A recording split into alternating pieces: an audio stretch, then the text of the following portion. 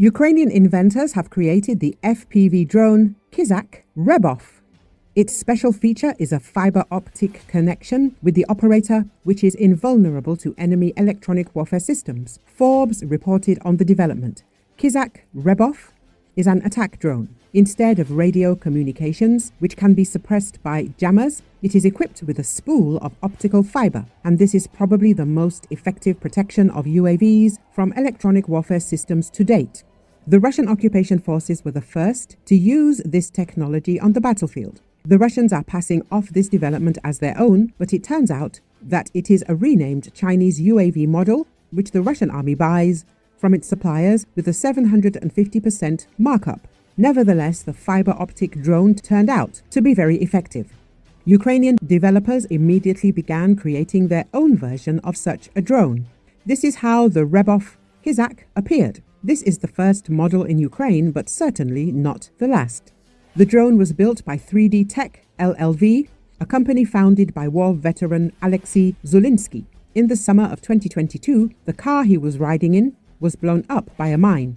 Unfortunately, 2 of his fellow soldiers died, and he himself was seriously injured and was unable to return to military service. Now, Zelenski helps the defense forces by creating UAVs. 3D Tech is constantly improving its drones based on military feedback. Every month, new methods and technologies appear, and we need to keep up with them. We are actively searching, testing, and implementing new technologies since modern warfare is developing very quickly. The head of the company said, "One of the biggest problems for the free use of UAVs on the front line is jammers. A large number of them have flooded the line of combat contact, which is why a no-fly zone has been established there. Many enemy targets have become unreachable for the defense forces. And today, the only connection that cannot be affected by enemy electronic warfare is optical fiber. In essence, this is a cable that connects the UAV and its ground station. Today, the company has working versions of UAVs with coils up to 10 kilometers long. Another feature of such a drone is the ability to fly at extremely low altitudes, even at knee length. The enemy often expects the drone to attack from above, so it usually watches the sky.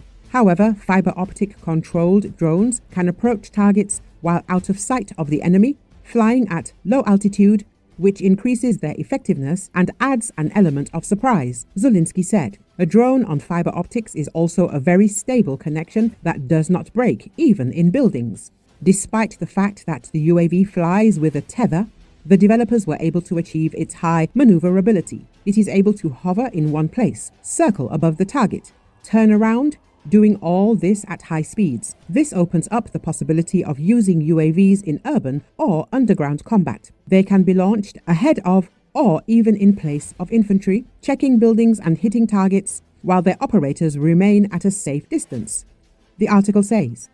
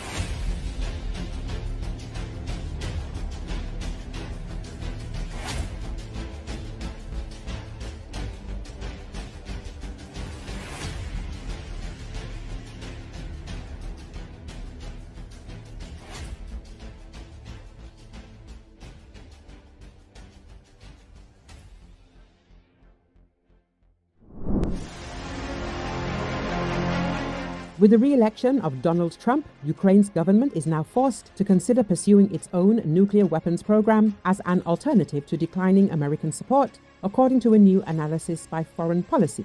This represents a reversal of Ukraine's decision to give up its Soviet-era nuclear arsenal in the 1994 Budapest Memorandum in exchange for security assurance from Russia, the US and the UK.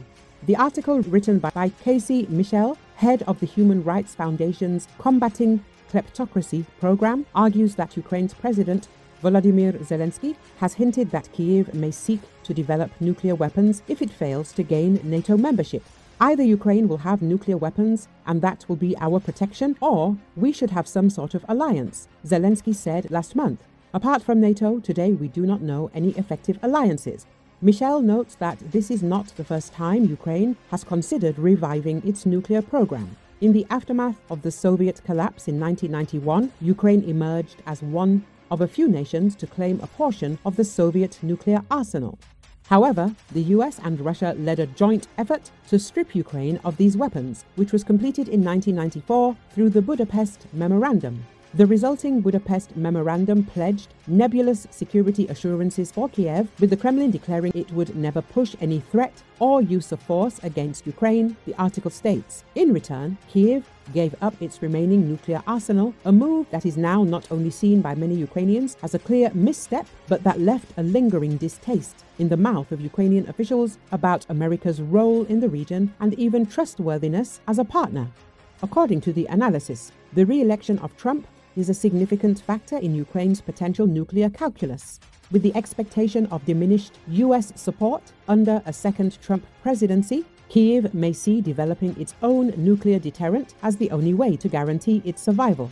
If NATO keeps closing the door to Ukrainian membership and to the US nuclear umbrella, then a nuclearized Kyiv would be the only logic outcome remaining, the article argues. The piece also notes that Ukraine has the technical capabilities to develop nuclear weapons. Additionally, it suggests that other nations, such as Poland, have previously threatened to pursue their own nuclear weapons programs if not granted NATO membership. The article concludes by stating that the West must welcome Ukraine into NATO, or it must start getting ready for Ukraine to rejoin the same nuclear club it was once a part of all those years ago.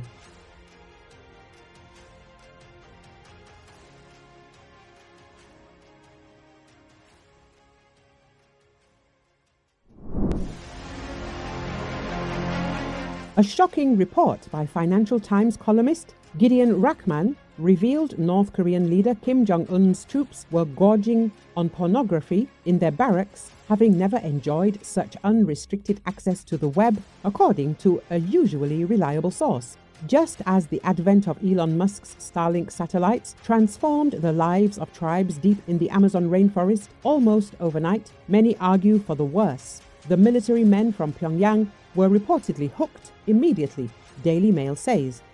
It is noted that though full internet access is available for high-level officials and military figures in North Korea, the majority of citizens are only granted access to Kwangmyong or the Bright Star network. This is the pariah state's only sanctioned web service and is a heavily firewalled and restricted version of the internet, which does not permit access to any foreign websites, media or news services, and is instead replete with state propaganda.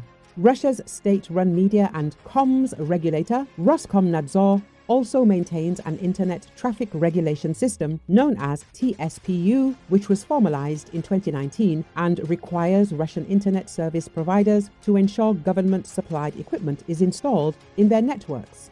But virtual private networks, tools that allow internet users to encrypt their data and mask their IP addresses to access sites abroad, are not yet banned and are widely used to circumvent the censors. Recall the North Korean troops in Russia have been divided into two units, one made up of assault troops and another of support troops who will organize the defense of territory captured from Ukrainian forces. There has been debate in Ukraine and among its allies about the military significance of the North Korean troops. Some officials have described their recruitment as an act of desperation by Russia's president, Vladimir Putin, whose forces continue to take territory in eastern Ukraine, but at huge losses. Others have said the decision to deploy the troops was meant to weaken Western resolve by showing that Russia remains far from isolated. The North Korean troops could also allow Russia to divert more of its forces to offensive operations on Ukrainian territory, in particular in the Donbass, where Russian troops are attempting to take as much territory as possible before the harsh winter sets in. It is not clear what Putin promised North Korean leader, if anything, in exchange for the troops. For now, American officials say they have seen no evidence of a quid pro quo. But there are concerns that Russia might provide some kind of significant military assistance that could enhance the danger North Korea poses to its neighbors and the United States.